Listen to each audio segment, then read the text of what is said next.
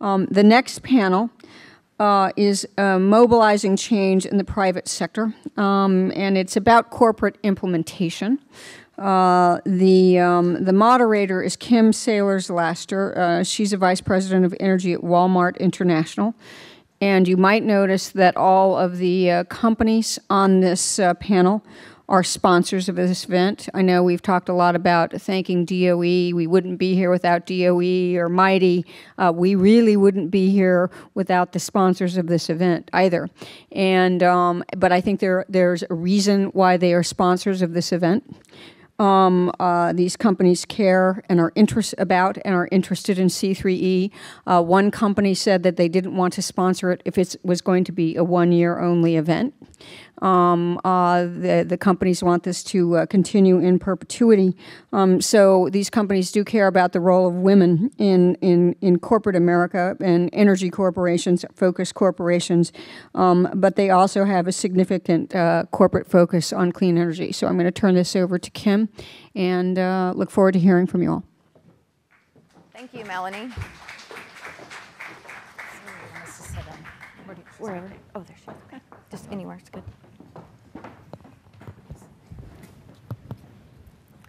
Thank you, Melanie. One of the comments you just made is so very true. These companies really do care.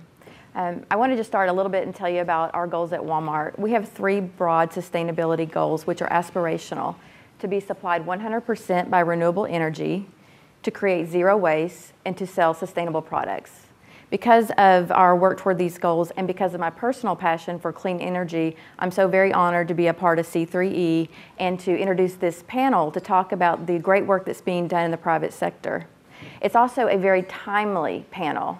Earlier this week, on a panel in the Clinton Global Initiative, President Clinton asked Walmart CEO Mike Duke a question about business's role in promoting sustainable development around the world. Mike responded that he thought that business had a responsibility and an obligation to its communities and to its customers to lead in sustainable development. In another session, Hillary Clinton added that true transformation will only occur through sustainable development. But then she added, sustainable development will not occur without partnerships with the private sector. So I'm very happy today to introduce this great panel that we have before us today. They're going to talk about the things that they've done. They're each going to present about the work that's being done in their companies, and then we'll have some time for questions and answering. Please take a few seconds to read their impressive bios, but let me start with the introductions. We have Terry Wood, from the Technology Vice President from VP. We have Jennifer Rumsey, the Executive Director of Engineering at Cummins, and Johanna Wellington, the Technology Leader of Sustainable Energy from GE. Ladies? So who's first? Oh, great. Good deal. Well, it's a pleasure to talk with you. It's been a little while since I worked in the alternative energy area, and it's just great to reconnect with people and see the progress that's been made in only 3 or 4 years. You may be familiar that BP started its alternative energy division in 2005, and we made a commitment that we would invest in $8 billion in the sector in 10 years. Well, we're 7 years into that commitment, and so far we've invested $7 billion, and $4 billion of that has been in the U.S. alone. So this has been a significant investment that we would like to continue. BP also puts out a sustainability report, and in addition to that, we put out a report about our energy statistics, and it's a look at world energy. It's a great read. I have a copy if you guys like numbers. And we also look at the energy outlook, and the things that you see in this is that renewables are going to continue to grow. By 2030, we're seeing that the renewables will, in the area of transport, biofuels will have about 7% of the overall demand, and 11% will be associated with electricity generation. So it makes sense that BP would want to be part of that growth. I want to talk to you a little bit about our portfolio and how we operate. We have 2 types of assets: operating assets that are generating revenue right now, and then we have a set of technology assets that are hopefully will develop into large-scale operations. In these areas, we have biofuels. We're in the Brazilian biofuels is our main operating asset. We have 3 mills at this point in time, and they generate, have a capacity of 150,000 gallons per year of biofuel. That's our operating asset. Our technology assets are increasing really in the areas of cellulosic business in the US and our future technologies around biobutanol. In the wind area, we have a stable asset that's been developed since 2007 of roughly 1,000 wind turbines in 13 wind farms here in the US. So we see that as our operating base and would like to continue to develop and grow in that area. So this tells you a little bit about what our technology portfolio looks like. For BP to invest in biofuels, it really has to go through 3 hurdles. It has to be affordable. We think biofuels in the future will be competitive with conventional fuels. It has to be sustainable from the standpoint of the environment, the social perspective, and also from economics. And it needs to be at scale, large scale. So our biofuels technologies have passed through that funnel, and in all areas they would work with sustainable feedstocks, where we would convert those sugars and ferment them into bioethanol, biobutanol, and biodiesel. So this is not trick photography. These are not just really small men. This is an energy grass picture, and it grows to the height of 15 to 18 feet. And this would be the feedstock for some of our future facilities. I'll tell you a little bit about the facilities that we currently have and the technologies that we use. The Brazilian biofuels, that's known technology. It's been there for a long time, 40 years running. In the area of the UK, we have a new facility that should be starting this year on an old technology to convert grains into ethanol. Some of us are very familiar with that. And that technology, that plant, when it starts up, will be the largest biofuels producer in the UK, and it also will be the largest animal feed supplier in the UK. We are also in the process of developing technology all the way from the laboratory to commercial scale. And this is in our US cellulosic business. We have a large laboratory, and we actually have one of our technologists there. We have 200 technologists in our global center in San Diego. We have a commercialization demonstration unit that is located in Jennings, Louisiana. And this is really critical from the standpoint of taking the knowledge that we have from the laboratory and scaling it and causing it to be commercial. And then we move that into our planned facility in Florida that would have a capacity of 26 million gallons a year. In addition, we have a joint venture with DuPont. It's called Butamax, which really looks at a great molecule for fuel. It's an advantaged molecule over ethanol from the standpoint it has a higher blend capacity without needing modification for the cars or the infrastructure associated. Just briefly, I'm probably surprise you if I told you that BP's wind business was one of the top 3 wind developers in the US this year, and it is. We have, from East Coast to West Coast, significant capacity in wind, roughly 2,000 megawatts, which is enough clean energy for 660,000 homes. I think this is a big step forward. We've been at it quite a while. We have 3 major wind projects that are in construction right now with 630 megawatts. Those are located in Kansas, in Pennsylvania, and Hawaii, and I really want a plant trip to the Hawaii site. We are also, through the course of this, created, I think, a number of innovations, plus a lot of jobs. some 4,900 construction jobs during the development of these wind farms, 249 permanent roles in the maintenance and operations of those facilities. Those are real people, real jobs, and really important. So in addition to planning and doing research in this area, we established several years ago, in 2007, the Energy Bioscience Institute with the University of California, Berkeley, and the University of Illinois, Urbana-Champaign, where we've funded $500 million over the course of 10 years in the bioscience area. We also work with our ventures group. And our emerging businesses and ventures, we've invested $160 million since 2006 in those entrepreneurial companies that are shown up here.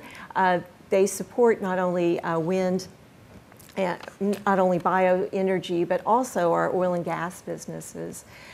And I think the one thing that I just wanted to leave you with it, BP is committed to this. Our alternative energy business has invested $7 billion over the last 7 years, and we have another $1 billion to invest planned for this year. I think one of the things that really helps underpin that investment are things like the production tax credit that we talked about earlier today, and having a sustainable policy format for us. It makes a big difference. It's changed the way the industry in wind has grown. We think over time that production tax credit won't be needed because the technology curve has made it less expensive to invest. But we see the same thing coming on with the bio area. Great, thanks. Very good job.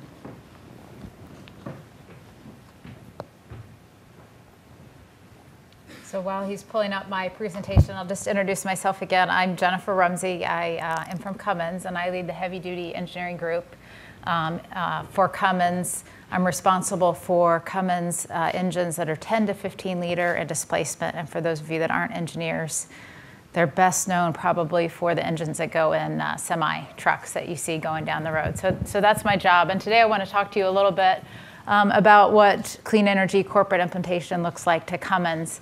I just wanted to start by saying that I've noticed a pattern as we've gone through today that everybody here is so passionate about what they're doing. And I think a lot of that passion is translated into the impact that you all are having. And it really is inspirational and inspiring to be a part of such an amazing group. So let me first start by introducing who Cummins is, because as I've talked to a number of you, it's not maybe a widely recognized company. Cummins is a diversified global power leader with 4 complementary businesses. The largest of those is the engine business. And then the other 3 are power generations, components largely that go on the engines, and then the distribution business. We were founded in 1919 and headquartered in Columbus, Indiana, and have 44,000 employees worldwide. And based on some of the comments today, I thought, okay, at this point, I'm going to get kicked out of the room, because why am I here talking about clean energy? Diesel's bad, and so what I want to do is really, and I think all of our jobs is to maybe be a little bit of the myth busters about the opportunities for clean energy in the corporate world, and the way that we can influence and change the world and what we do. And I, in fact, started my career and left a job in the fuel cell industry about 12 years ago to come to Cummins, and really have been heavily involved in the clean energy aspect of what we do. So as I said, it's a global company, and we're the world's largest independent manufacturer of diesel engines, so we aren't tied to a particular piece of equipment or truck. We're an independent engine manufacturer, and you can see that our largest volume of engines produced is in North America, but we have a significant presence in China, India, and South America as well, and also a presence in Japan and Europe. So we have a pretty large influence on what happens in diesel engines and diesel engine technology around the world. And really, the focus of a lot of our technology development over the last 20 years has been driven by emissions and how to make diesel engines lower in terms of the emissions production. And this chart shows how that emissions has evolved The dark green are the areas that have the most stringent emissions requirements. So in the US, in Canada, in Europe, and in Japan, we have near zero NOx and particulate emissions required out of our diesel engines today. And then those other areas are lagging behind, but also much of the world is regulating just a few years behind those leading areas. For Cummins, one of our core values is that we demand that everything we do leads to a cleaner, healthier, and safer environment. And that really applies to multiple aspects of what we do as a company. Clearly, our products have a big impact on that, and so there's a lot of work in making our products cleaner. But also, we take it seriously when we think about our facilities and the carbon footprint and impact of our facilities around the world, and then also how we can be involved in our communities and influence the communities. And one of our key areas for corporate involvement is actually in the environmental area. So you can see there's a number of different company actions, but also policy advocacy is really key. How do we ensure that as we're developing products, we're working around the policy side to ensure that it's consistent with, the regulations are consistent with the technology capability so that we can drive technology development and cleaner products, but at a rate which will still provide a product that meets our customers' needs, and then providing the right incentives to help fuel that technology development. So what has that meant to the evolution of diesel technology over the last 20 or so years? What you've seen is incremental technology being added to diesel engines in order to progressively lower NOx and particulate emissions. And Cummins has really worked closely with the regulating agencies on timing and level of those regulatory requirements. And we've leveraged that to fuel innovation in our company and also growth in our business around the world. So as you look at some of these technologies, when I shared one of our business units is the components group. So fuel systems, electronic fuel systems, the fuel system is one of the Cummins component business units. So as we added electronic fuel systems to meet emissions, that fueled growth in the business.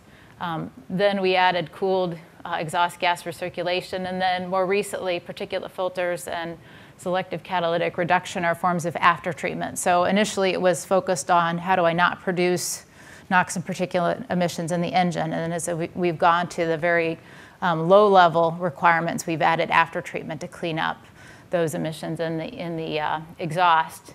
And we've grown a business around that, and we've been able to grow not just the content that we provide on the engine, but also because of the innovation driven by clean energy, we've been able to grow our business around the world. As we look forward, I mentioned that NOx and particulate requirements, at least in the US, today are essentially zero. There is no NOx and particulate emissions from a diesel engine that's sold today. And really the focus looking forward is around CO2 and how do we reduce CO2 or greenhouse gas emissions from the engine. And this is actually a win-win.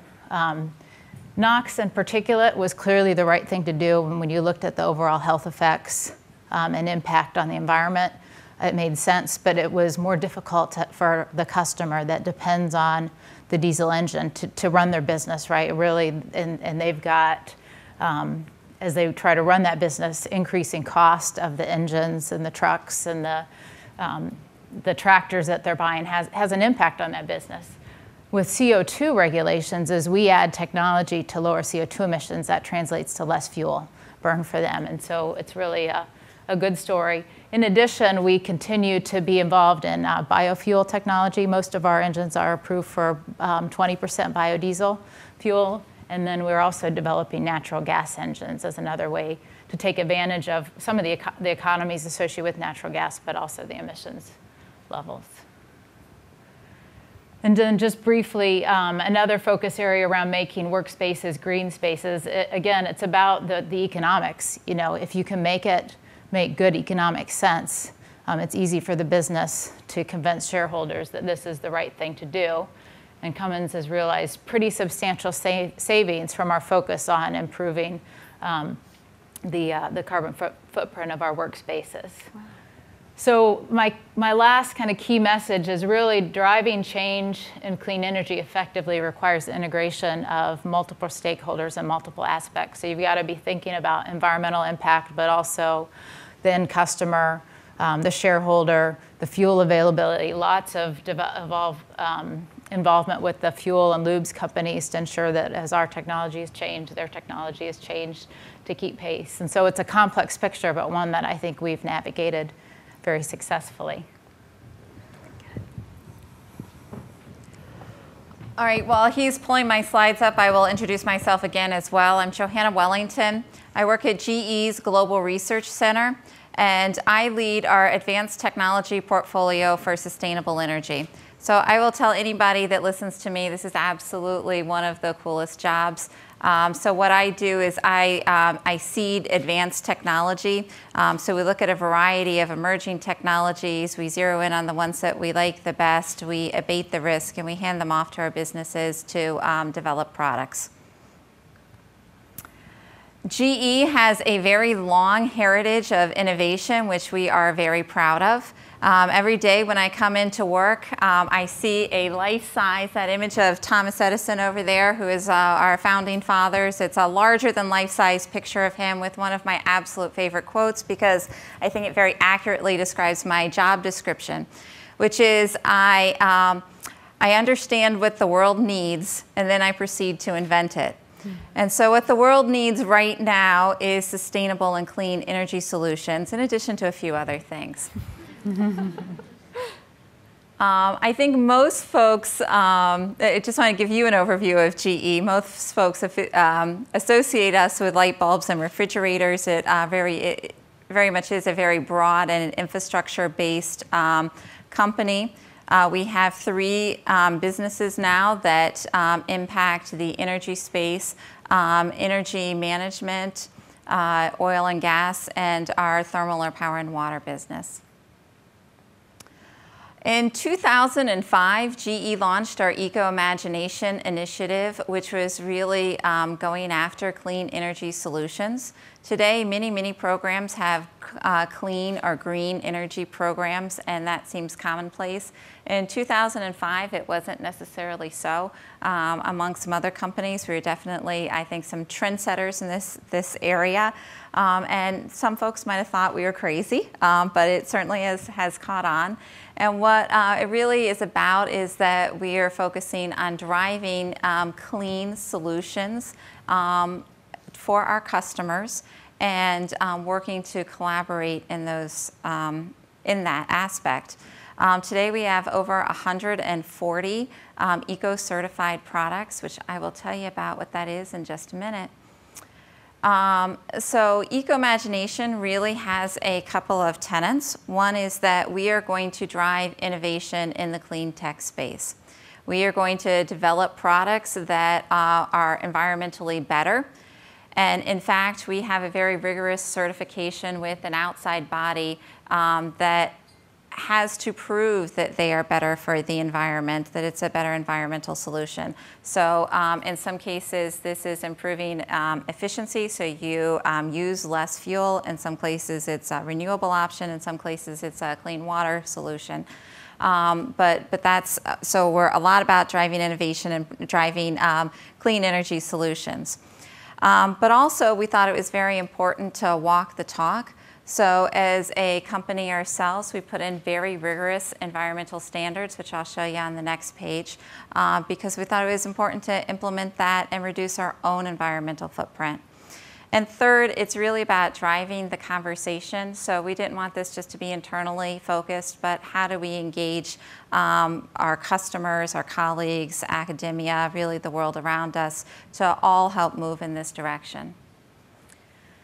So here are, we started in 2005. We had goals for 5 years out. We had a 5-year plan.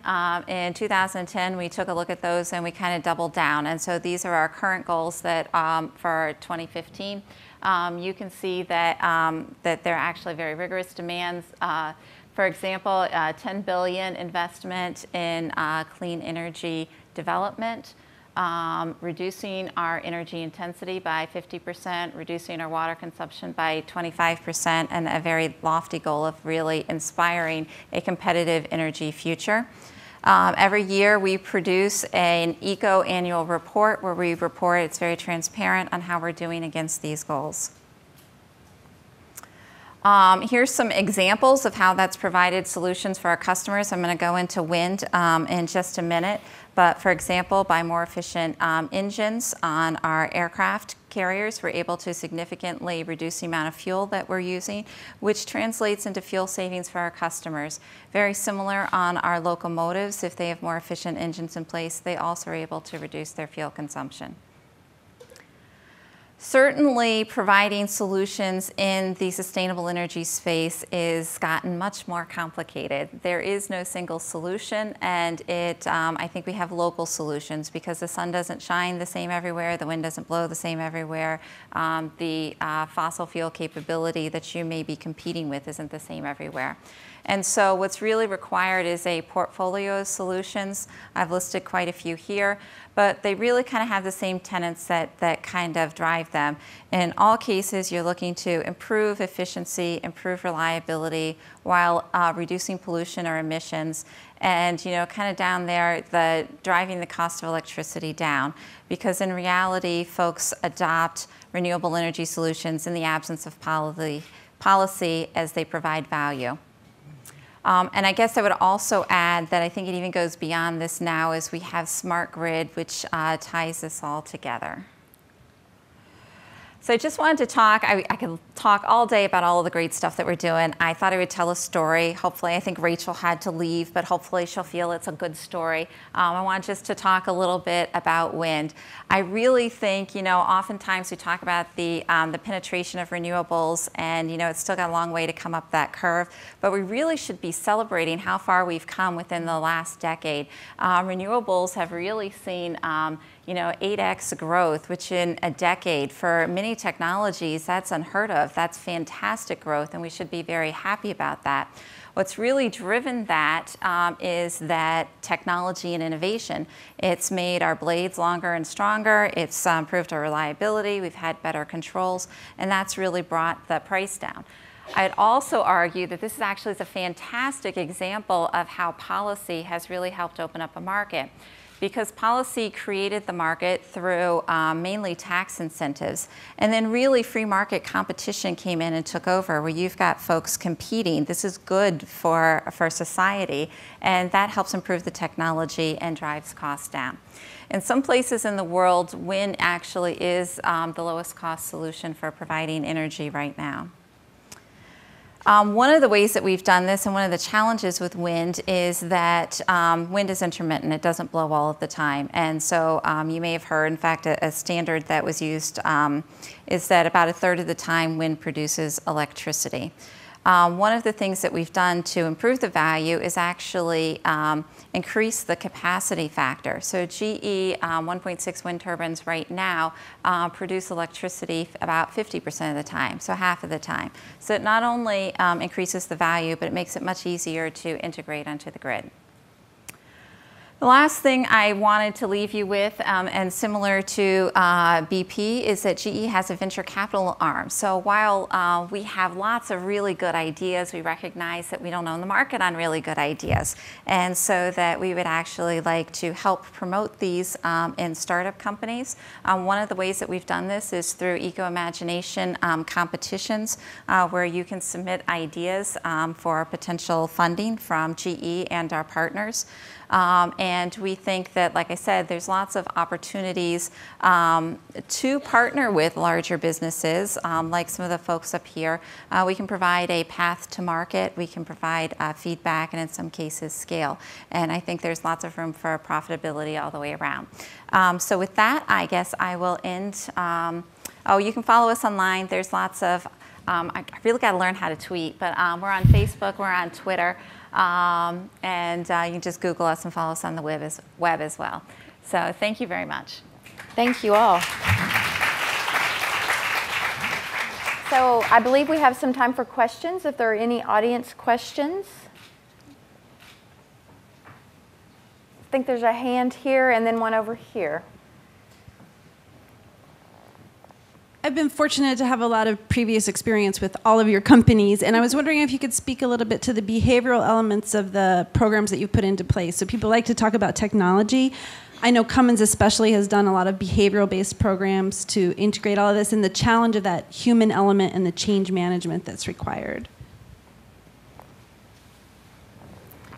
Yeah, so, part of, from a community standpoint, I'll talk about first. I mentioned that environment is one of the key areas that Cummins focuses on. How do we impact the communities where we are around the world? Education is another one. So clearly educating people and helping people see the value of some of the actions and really creating awareness of some of the benefits. So we have a lot of internal promotion on what we do in the communities, and also what Cummins does in our own. We have, I didn't share targets, but similar, we've got targets for water reduction, energy reduction, and showing the impact of, okay, we just turned the power off. We asked you all to unplug everything while we went home over Christmas shutdown, and then you come back and you see the impact of that and you go, wow, does that small action actually have that much influence? And then trying to encourage people to take that into their homes and what they're doing to save energy there. So, clearly it's, some of it is mandated, but the place where you can really have the biggest impact is if you can do behavioral things. And then even with products, there's behavioral things with, how people drive trucks that's going to influence how much fuel they burn. And so implementing things that allow drivers to be educated and more aware of that, or settings and how the engine operates that will allow them to realize that benefit as well. I think it is clearly very important. So I can just add a couple of things. One is that in terms of driving or wanting to contribute to clean energy solutions, I really have found that it requires no behavioral influence at all. Particularly the workforce that's coming directly out of college, but even the folks that exist now are just very motivated and passionate about providing new solutions. I will say early on, there's a little bit of an education process where maybe folks thought that doing things cleaner meant doing it more expensive. And so really highlighting examples where, for example, in Hungary, we went in and relit a factory with energy efficient bulbs. That actually saved them money, didn't cost them money, saved them money. So sharing stories like that so people can really see the benefit and can associate it with savings as opposed to a cost. Mm-hmm.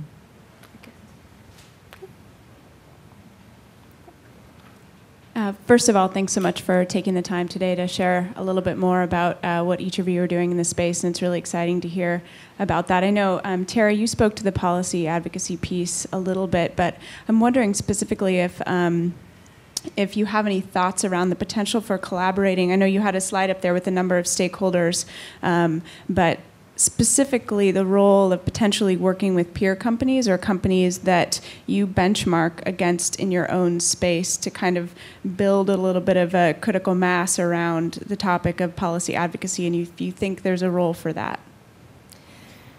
Well, I'm no policy expert, but I've certainly, since I've been here over the last day, I've met a lot of people that are. But I do think that as an industry, in wind certainly, you've seen the U.S. wind industry become much stronger, have much more cohesive voice, and work together not only about technology, policy, but also the overall safety of the operations and how we build a new industry in the U.S. So I think it's important that we do work together with others in the same area, and having some stability and the long-term vision out there and making some of these big investments shows that I think that we're very serious about it. You want to add? Questions? Any more questions in the audience? One over here. I guess